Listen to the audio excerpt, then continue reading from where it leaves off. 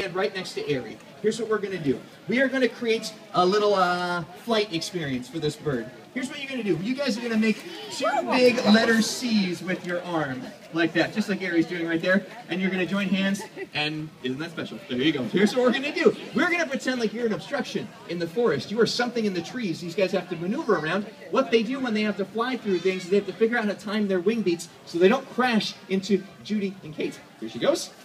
Right through there. Do you guys see that? Oh, yeah. Touch her wing at the last minute. That was pretty cool. The only thing that would be